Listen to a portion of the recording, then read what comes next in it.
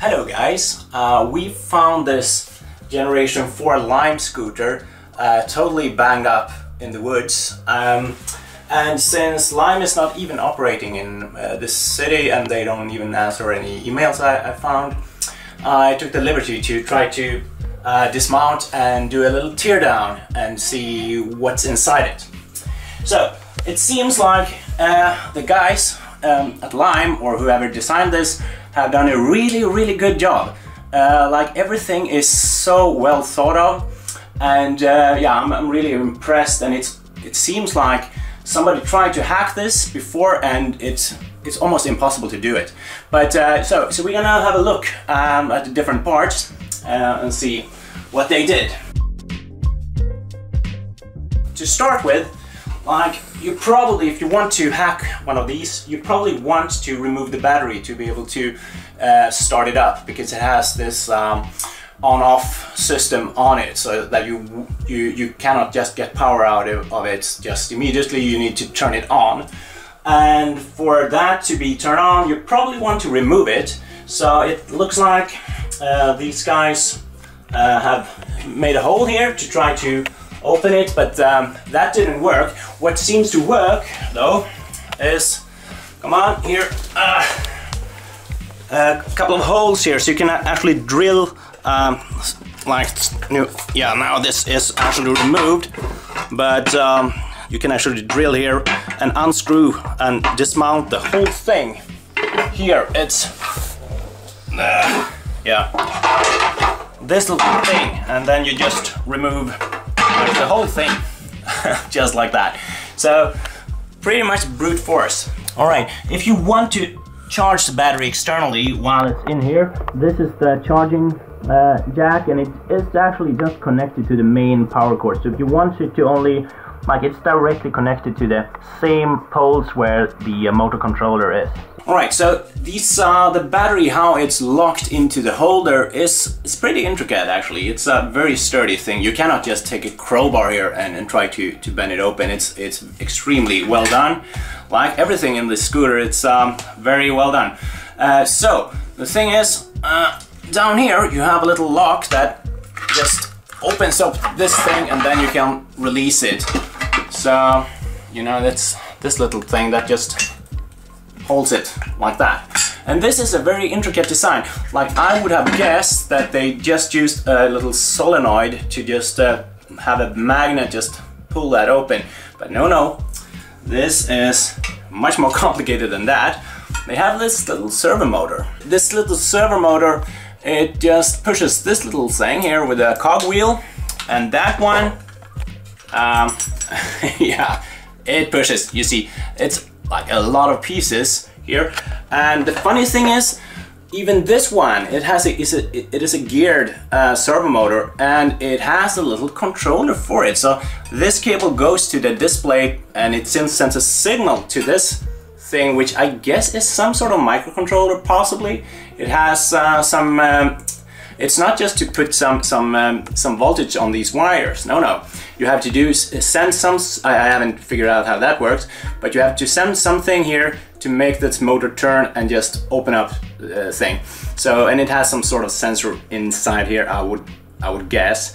But yeah, I haven't I haven't really gone into that yet. So the battery, let's look at it a little bit closer. It's like, once you get it off the scooter, it's easy to take it apart, and I think it's actually very waterproof here. I think you have seen these bikes being like under 1 meter of water, and they just worked. I rescued them, and it works.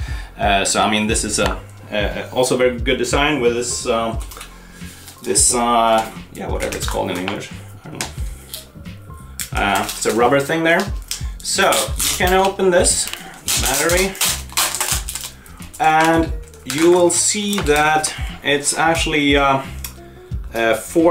these are, I think, standard 18650 batteries, and they have like 4 in parallels. So I think we have 10, like a stack of 10 batteries here, so it's 36 volts. and lots of amp hours. I think it's like 12 amp hours, something like that. So a lot of power here, 500 watt hours perhaps. Yeah, anyway, here is the whole battery management system. Come a little bit closer. And here, actually, this connector, this is a standard XT60 thing that goes here, and this is like the whole battery where it connects to the bike. So that goes in here, and then you have another connection here, and this one is the control that goes to the motor controller. And that is not as simple. Like, I would have expected this to be a simple, you know, high for battery on and low for battery off thing. It's not. I think it's even encrypted, this thing. It doesn't appear to be a CAN bus, but it's probably some sort of RS-232, something like that. A bunch of wires, or at least 4 wires there.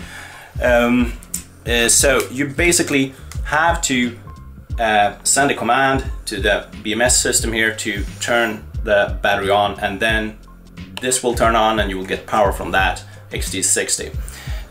My assumption is that this is also actually encrypted, but I haven't verified that since this bike doesn't really work, so we haven't turned it on. Yeah, all right, so we have a few interesting parts here. This is, I think, the balance charging of the whole system. It looks like that, lots of transistors here. These are double MOSFETs. So actually it turns, like, one of them turns the battery like output off, and one of them turns the input to the battery off. This, I think this is the probably the main CPU that talks through this connector to the motor controller, and it accepts commands and decides to turn these on. So the funny part here is also, this is also much better and more advanced than I expected. These are N-channel MOSFETs, and that means that they need to have a higher voltage than the whole battery to turn on. So what this little thing does is that it has the battery, the whole battery is on 36 volts, and when you manage to turn the whole thing on, well, actually, like, if you charge it, if you put like 42 volts here, then it detects that you're trying to charge it, and that means that this CPU here turns the whole MOSFET bridge here on, and you can see that the gate voltage, which is on that pin, and which is also on that pin, goes to, I think, like 45 volts. Just because this, or like 50 volts or something, just because the CPU needs to put the gate voltage higher than the other things. So it has like a little charge pump, something that just turns it on. So like, if you really want to turn this battery system on, you need to have an external voltage, an extra power source. And this is because, I assume, because N-channel MOSFETs are really, really efficient. So this is like a very optimal design. All right, this is the motor controller. It's a very big piece of equipment, very, very sturdy aluminum, and it's completely filled. Somebody has tried to open this, as you see. It's completely filled with this glue, or it's not silicone, it's something that's probably good, and it's probably there to keep it away from moisture, and also to prevent this kind of tear down hacking thing that somebody tried to do before us. All right, we have the battery cable. No, this is not the battery cable. This is the cable to the motor, and you will see that it has 3 like big holes. That's for the main phases of the motor, and then it has also 3 other small holes. And anybody that is interested in motor controllers is like me, usually like used to seeing 5 of these, because these are usually the Hall sensors to detect like the motor phase, so as to know where in the turn the wheel is. This is something else. I'm not sure what this is. This is something a little bit cool. It's maybe some sort of one-wire bus that is, you know, encoding the turn of the wheel. Something cool like that, because like these guys, they love advanced cool stuff. It's like, it's not enough to just put it like a simple thing on there. And this makes it a little bit hard to use. Like this is also, this one is also not very simple to interact with. This actually speaks CAN bus, which is, I mean, a little bit more advanced than I would have expected. These are like, these chips are not like for free, but it's very reliant, and it also seemed, I actually did have a little look at the CAN bus protocol, and it was not apparent how it worked. So it might be encrypted, it might be something else, but like anybody that wants to hack this has to know exactly what they're doing. Alright, let's look at the drive, the motor with the wheel on. This is a very sturdy thing, and it's, I mean, I think it's probably 5 kilos there. Okay, we see here these 3 motor faces, and I actually connected this to this little thing, which, I mean, it has tape on it, but this is a very advanced motor controller from, it's called a VESC, and it's from a brilliant Swedish guy named Benjamin Vedder. And this one can power pretty much everything. So it can power this thing with no problem.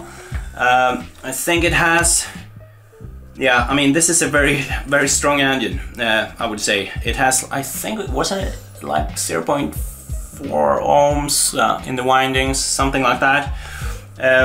Anyway, here are the other little wires, and the sensor wires, which we did not connect, because these are, it's really hard to know what these exactly do. I guess it's like the ground and power, and then you should get some sensor output on the white one.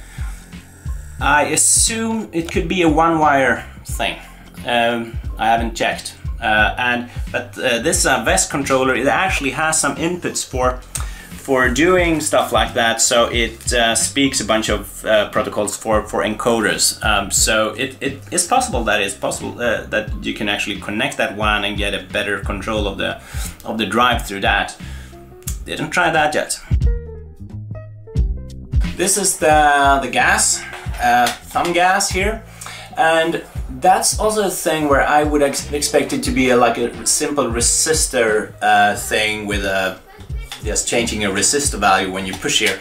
It's not. It has 3 wires, and it wants some voltage. So put you know, 5 volts I think we put, or 3 volts over 2 of the wires, and then you get like a reading output out from that between, I think it was like 0.8 and 2.5 volts or something like that. So this little thing also contains some sort of, I assume it might be like some optical encoder or something, and it's much more, of course, maintenance free than a simple resist, like a variable resistor, but it's also, yeah, much more advanced than I would have done if I built this. But also, like, this bike is probably yeah, one of the most durable pieces of equipment I've seen. It's like a, yeah, it's like a Volvo, but for e-bikes. It's sturdy.